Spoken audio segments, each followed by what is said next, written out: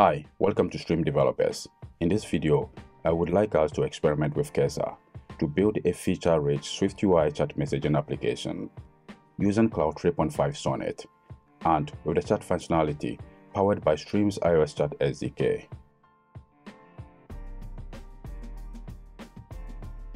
I will show you how to set up the Cursor AI code editor to read from this blog post to build this SwiftUI chat messaging application supporting offline mode, incoming and outgoing messages, reactions, threads and replies, media attachments like documents, files, videos and images, and more.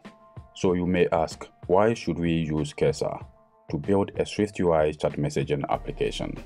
Cursor provides one of the best user experiences to code with an AI. It can help you to build apps quickly using large language AI models in ways no AI code editor can do.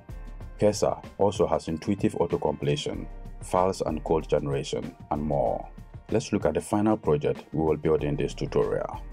Although you can configure and run an iOS simulator in Cursor, I find it much easier to do the code generation in Cursor and also use Xcode to run the actual application and do the necessary configurations. So let's launch Xcode and run the app. You can see from the toolbar I have iPhone 16 Pro selected as the device to run the app on. So let's click this button to run the app.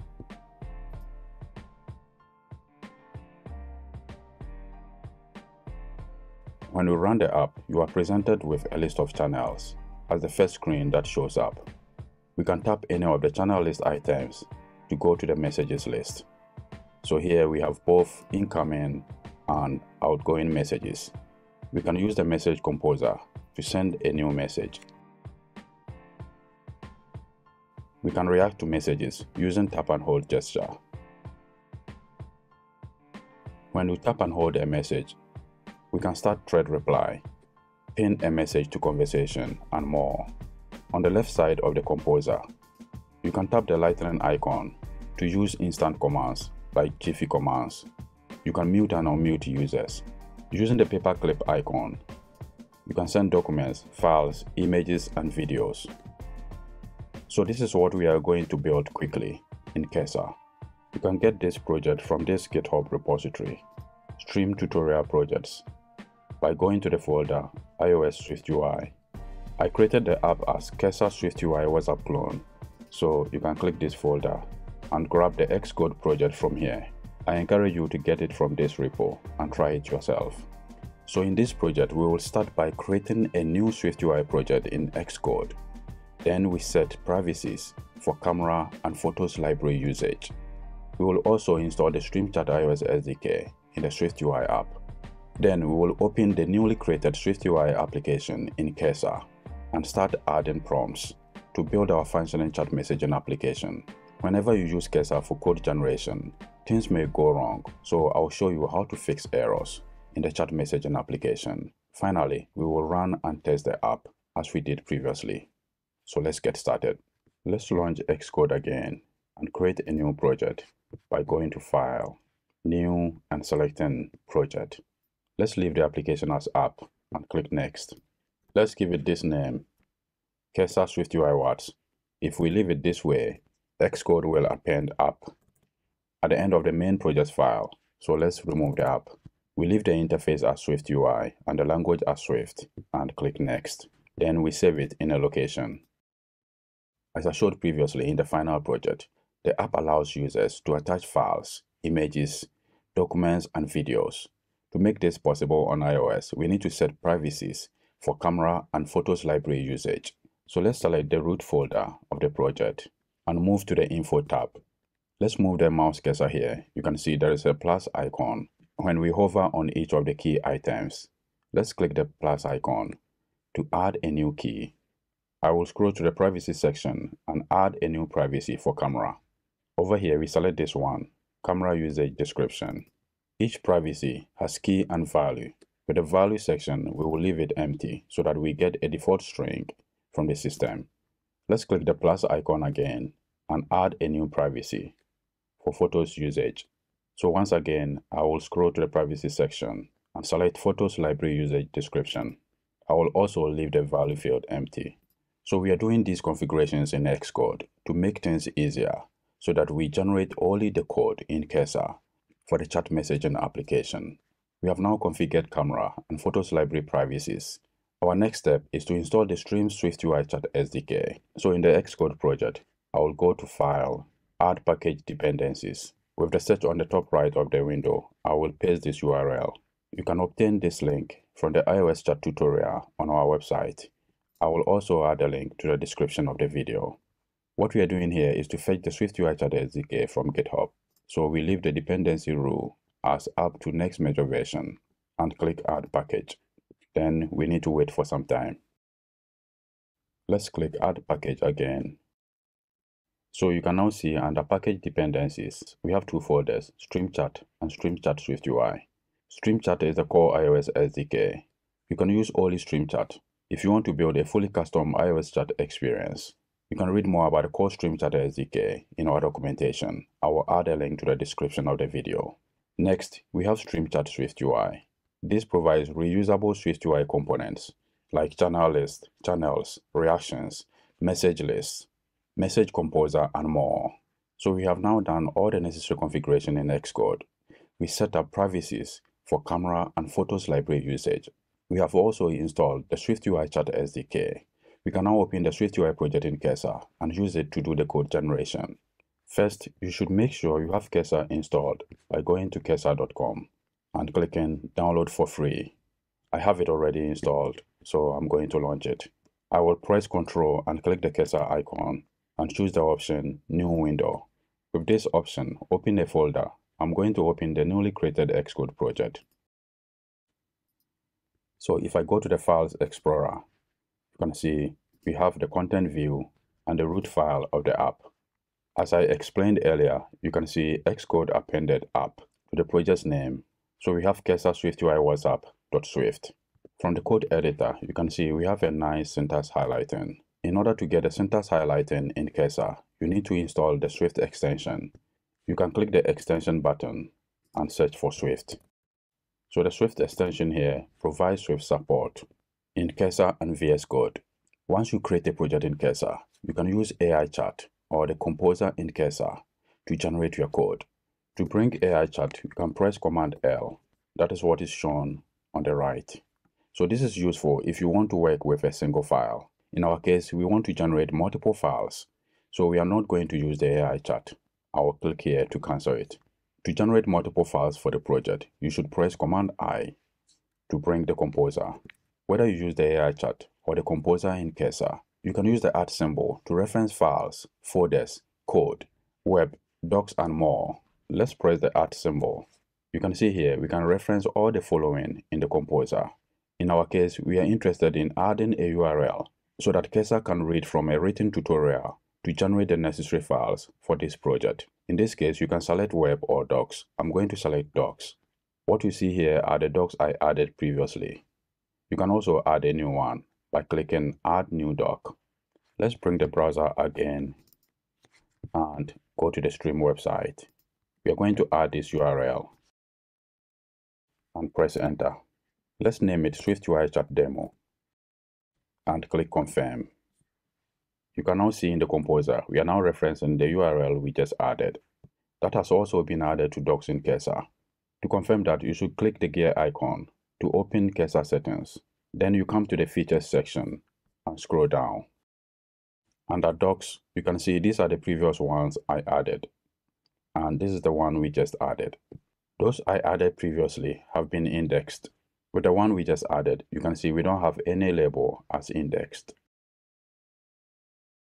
The URL we added now is also the same as this one. We have now done all the necessary configurations in Cursor. We have the Swift extension for syntax highlighting.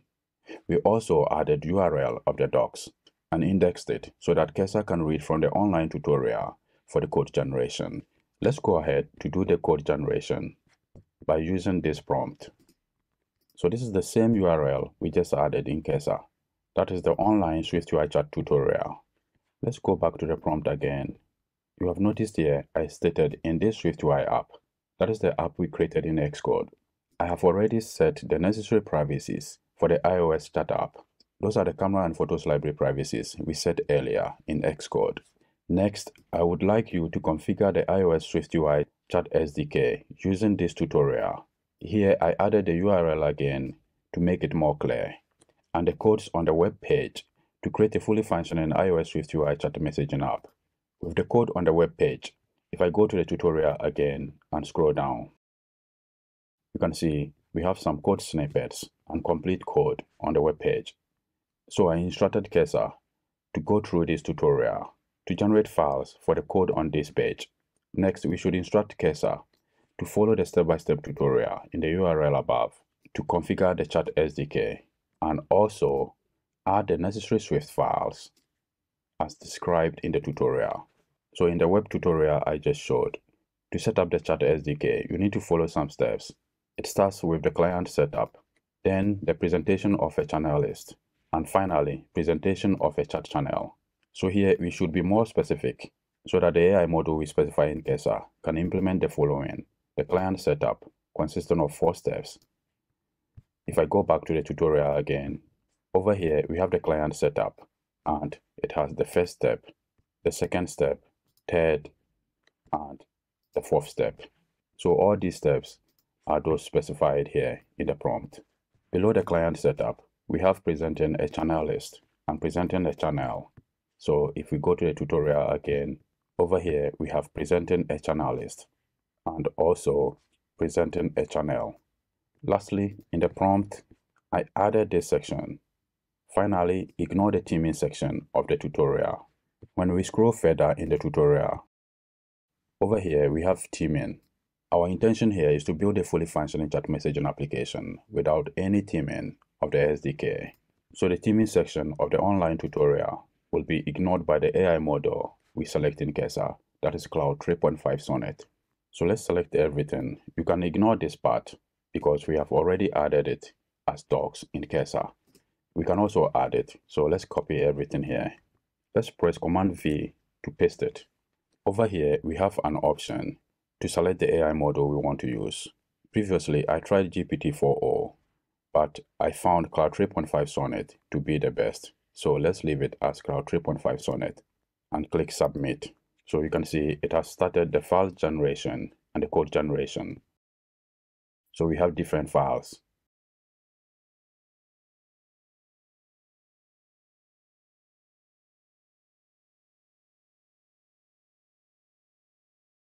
When you go to the project navigator, these are the 3 files we just generated in Cursor. However, you can see they are now in pink, meaning they have an error. The reason is that they were generated outside the root folder of the app. So here we have the root folder. You can see all the 3 files are just outside. So let's move them inside the root folder.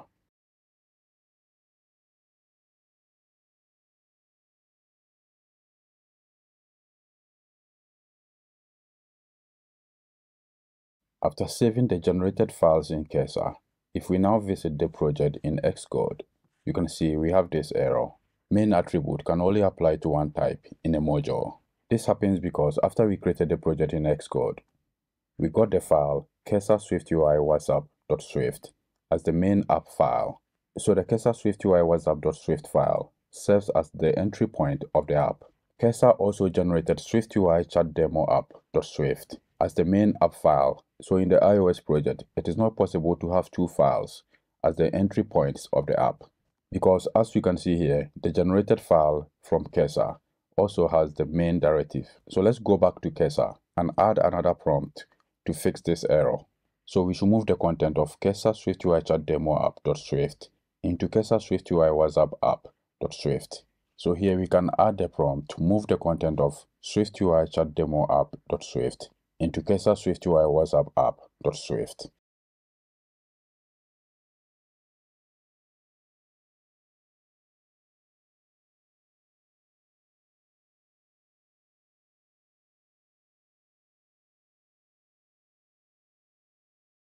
The prompt I added wasn't able to delete SwiftUI chat demo app.swift, so let's go ahead and delete it manually.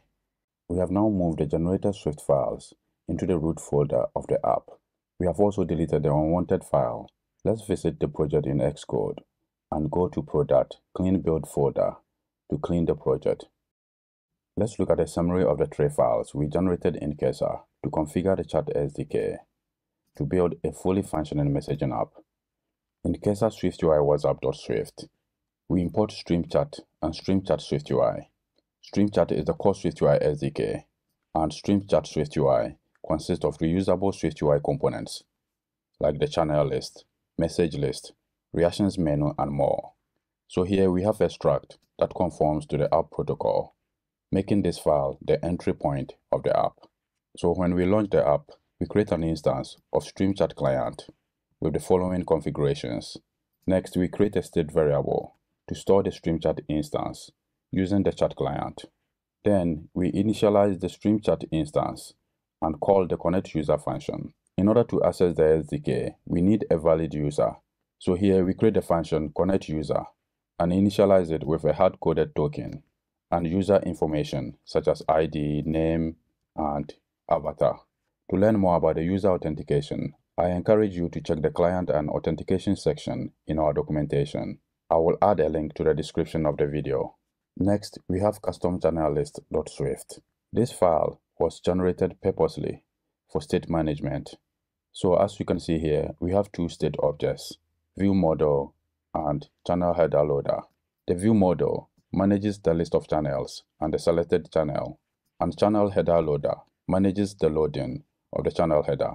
So this file is purposely for managing the state of the channel list. Finally, we have custom channel view. In this file, we define the following state variables: channel info shown, which tracks whether the channel information is currently displayed. Next, we have another state variable, message display info, which stores data about the selected message for displaying details like reactions. Then we have the state object view model that manages the channel state and behavior through an instance of the chat channel view model. In the SomeView computed property, we wrap the layout in a navigation view, so if a particular channel list is available, we display the message list view, and a message composer view for sending a new message and also editing a message.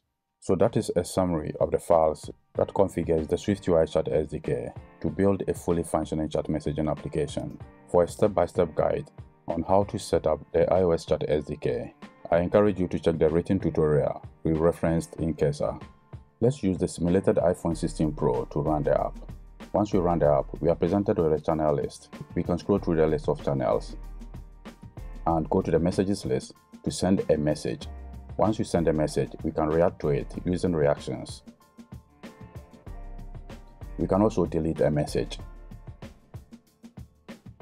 and also use thread replies. Also, if we go to the messages list, we can attach files, documents, audio, and video. We have now covered everything in building an iOS chat messaging application in Kesa using SwiftUI and the Streams iOS Chat SDK. You have seen how easy it is to set up Kesa and use its composer for files and code generation for any project you want to work on.